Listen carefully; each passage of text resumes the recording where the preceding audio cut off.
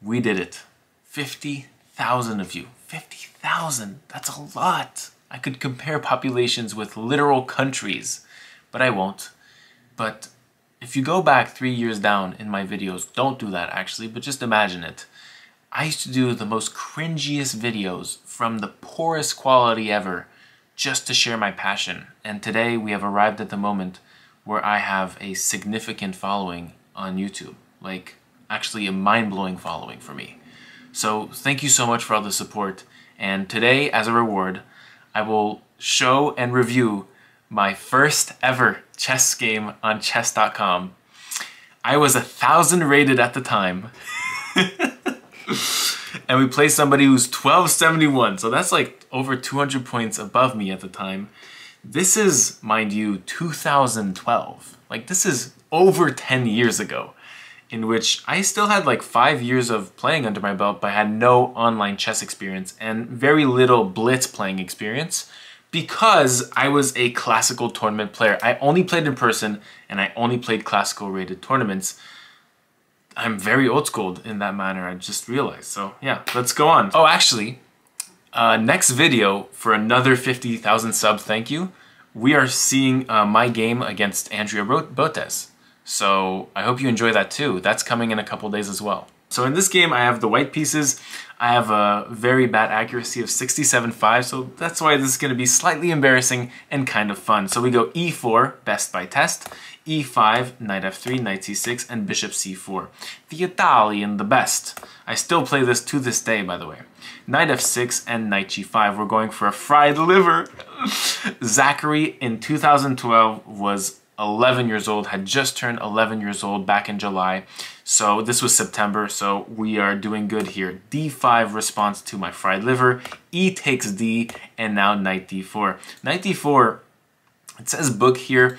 It's really just, it's book. It's playable. It's playable. It's bad for black. It's really just a trap. Black wants you to play D6 to attack this F7 square twice, and once black takes, actually, I lost a game in the Canadian Championship when I was 9 for the gold medal, I think, in this game from this trap. So if you want to see that, I'll dig back in my archives and just like this video and we'll see, okay?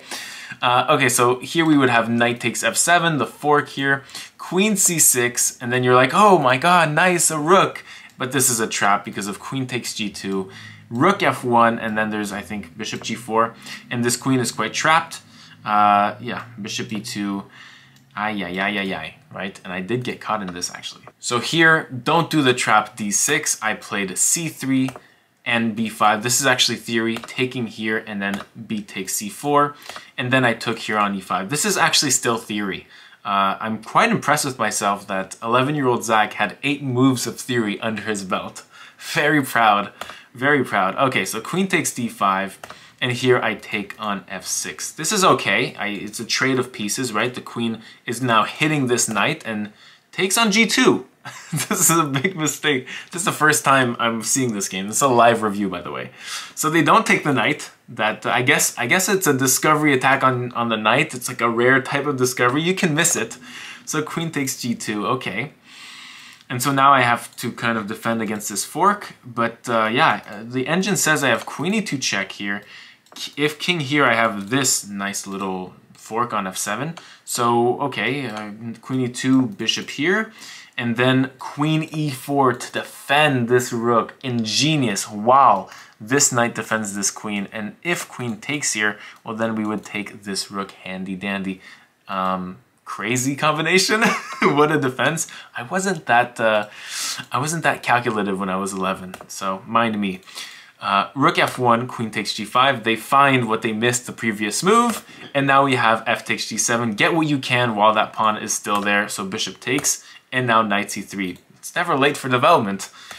Queen e5 check, queen e2. We trade it off, and now we get into this very wild endgame. I'm not gonna lie. Black has 2 doubled isolated pawns. Basically, black has only isolated pawns. They have 5 pawns. They're all isolated. And I'm not better either. I have 4 pawn islands. 3 isolated pawns. And at least black has a bishop pair. That's something good that I don't have. 0 development on my front, by the way. 0 development. I have this knight that's moved twice. And I have this rook that's on f1, passive as can be. So, okay, bishop g4. Rook b1. I think I'm trying actually to do b3 here because this bishop was pinning the pawn. This is kind of funny still because black can just do bishop f5 and bring my rook directly back to a1. Bishop f3, for some reason. Technique. It's all about the technique. b3 to try to do something at this point. And yeah, the eval bar is having fun, having a stroke and then rehabilitated and then having a stroke again. Bishop a3, you know what? I'm getting out of a bad situation. It's like in the mafia, you have to do what you gotta do to survive. And now king d7, b4. b4 is a mad thing! b4 is a mad thing! I basically just said, you know, welcome to the world, bishop. First time you're out here. It's nice. It's nice. You have a beautiful view of this diagonal. But no, next move, you know what I'm saying? Enclosed. You're imprisoned for life, 25 years. And so now rook d8. And actually the engine gives minus 14. That bad? For this move. This move made the engine say that's minus 10 now. Because minus 10, like this is like a big like world-changing event. Like I'm down a queen now because of a pawn move on b4.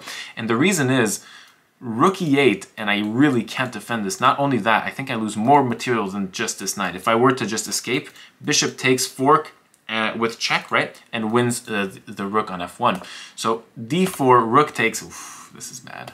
King d1, and here my opponent misses maiden 2. Because here you, oh no. They missed maiden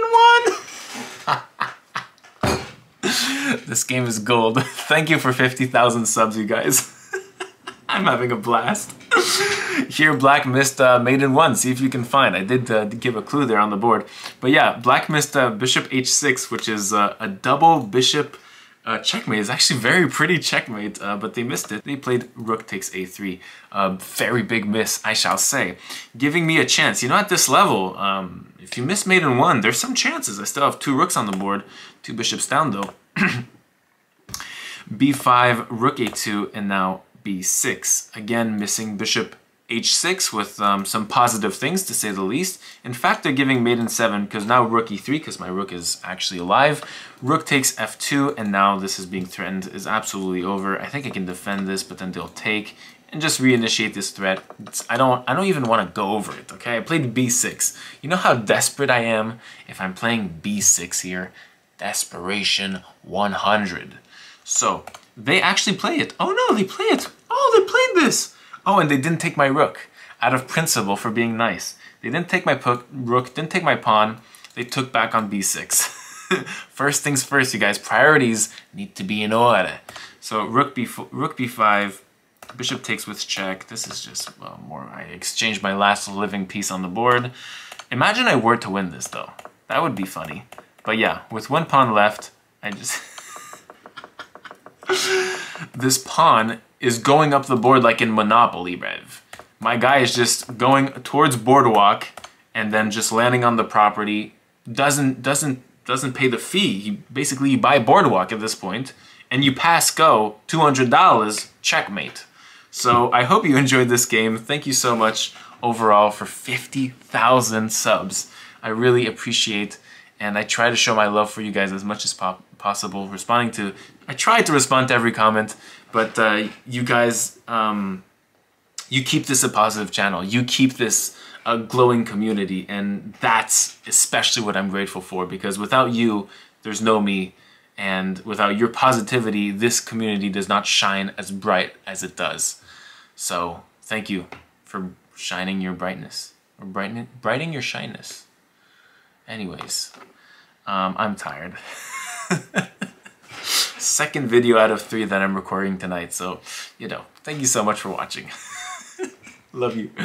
Oh, actually, next video for another 50,000 subs, thank you. We are seeing my game against Andrea Botez. So I hope you enjoy that too. That's coming in a couple days as well. Thank you for 50,000 subs. Let's make it 100.